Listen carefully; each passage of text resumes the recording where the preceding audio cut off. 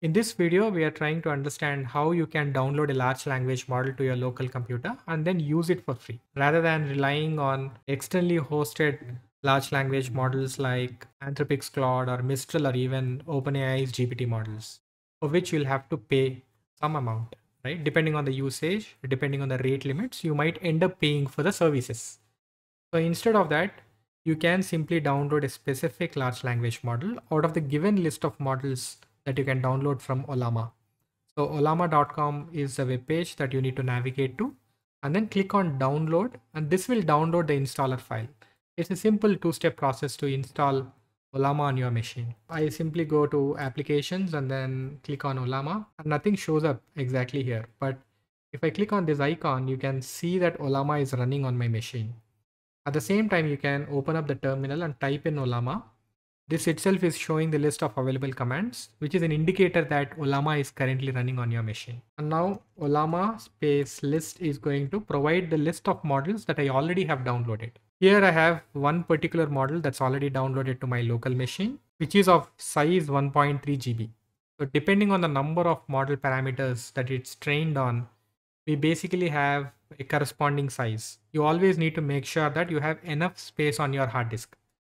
I can navigate to this page, this GitHub page, where we have the model library. That is a list of models, their respective parameters and size listed as well. In order to download any of these models, if you are observing carefully, I have downloaded this specific version of LLaMA model, and I simply have copied this command and navigated to the terminal and pasted it here. So Ollama run llama 3.2 -1b or colon 1b is going to help me download this particular model to my machine. And after running this, when I try to list all the models that are available, I only observe llama 3.2 because that's the only model I have downloaded to my machine. I was also a little careful in terms of the size of each model. If I'm looking at downloading DeepSeek Carbon model, so this particular model is being trained on 671 billion parameters. And obviously the size of it is going to be extremely large, like 404 GB. So 404 GB is quite large for the given machine that I'm currently working on. So you'll have to be extra cautious on what you're trying to download here. Okay, I believe it's pretty much clear. And once this is done, I simply can type Ollama serve in order to start an Ollama service or probably set up a local host server that's spinning. And if you can observe, this is a particular port. 11434 is a port that is already enabled for Ollama service. And hence I go back to my Chrome. I simply can type in localhost colon, the same port that we have observed just now. And we get a message stating that Ollama is running. And this again is an additional indicator that Ollama is currently running, and this is the endpoint that I can leverage for developing any applications on top of this, or using this API endpoint, which we can say so. Using this endpoint, we can build any applications. From the terminal, how do you basically run a model? So that's again another question that we might have, right? So I can simply give in llama run this one. Since it's already downloaded, here's a prompt and I can simply post any question. So what is Python programming? I'm going to get a response back from the LLM. The response back from the LLM is from the LLM that's being downloaded to my local machine. So you have this additional advantage of not sending your data to any external hosted services, right? So it's residing in your local machine, so your data is not being leaked out. So that's the biggest advantage that you gain from using any of these downloaded LLMs. So here you get the response back from LLM and you can start chatting with it. And once you're done with it, so you can provide this command called /by. It's going to exit from that particular prompt back to where it was earlier, right?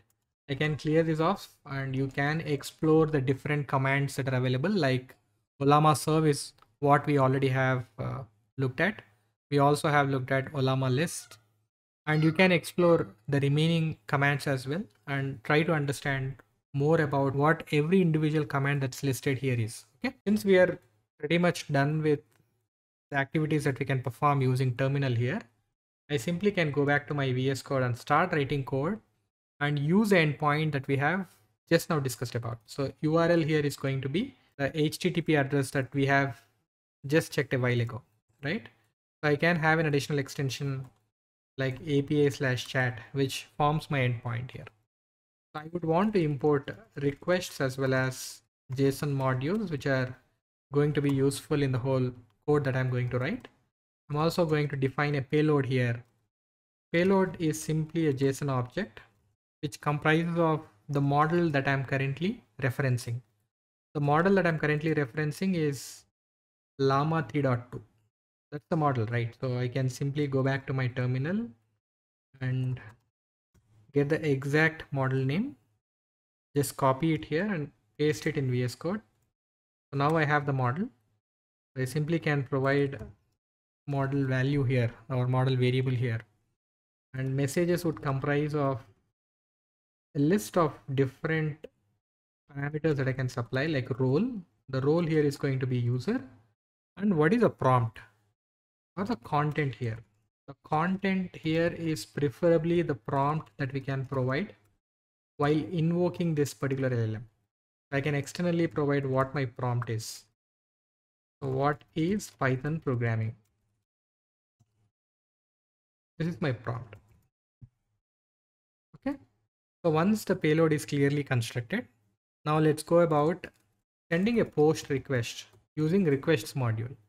So the post request is to the specific URL that we already have defined here. This URL points to the local host server that's currently spinning.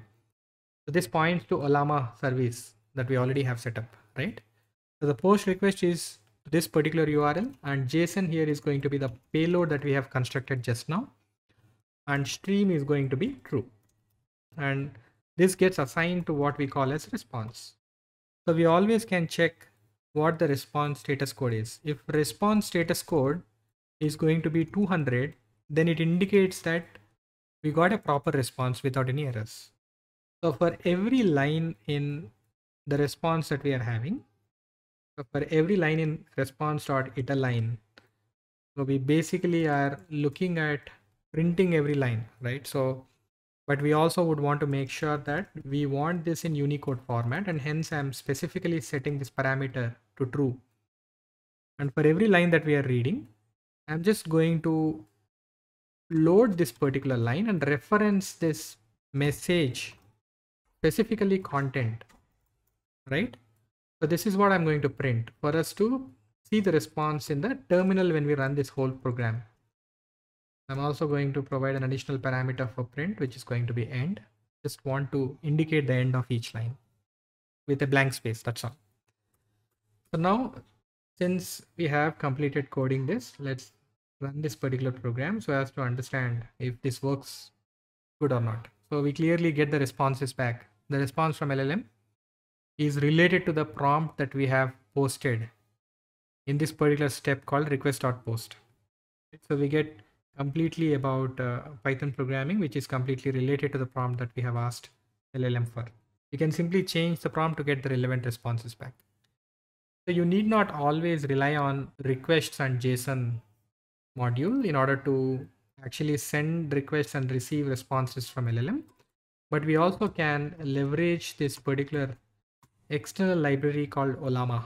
So you can simply go about installing this library called Ollama here in your virtual environment. So pip install Ollama will help you install this particular library. And using Ollama, you can set up a client object, right? Ollama.client is going to help you set up a client object, which I'm calling it as client again. And we basically can generate the response by accessing this particular method associated with this object called client. So client.generate, and within parentheses, we are going to provide the model that we already have defined. Let's also provide the prompt. The prompt also we have defined in one of our previous steps.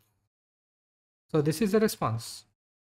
So this is a response that we get from the specific model that we already have defined previously, along with the prompt, right? So whatever response that's relevant to that prompt is now being sent back and stored in this particular object called response here. Now, I'm just going to print out what the response is. So as to understand if this works out properly or not, let's see what the response could be. You get the response back for the prompt that you have sent to the LLM, right? So it gave complete details about what Python programming is. So you basically have looked at two different approaches in building applications by leveraging the large language model that you have downloaded to your local computer. So you can simply change the models that you can download and leverage while interacting with LLMs by navigating to this particular page. Let's say if you would want to download Mistral, you simply take this command and run it in your terminal. But please keep in mind that you have sufficient disk space available in your local computer. That's the caveat here. Okay. I hope that this particular session was really helpful in a way that you can interact with LLMs from your local computer without having to pay for any additional costs that you would incur, especially if you are using externally hosted LLMs like Mistral or Claude or even OpenAI's GPT models. Okay, so that's all in this particular session, and thanks for watching.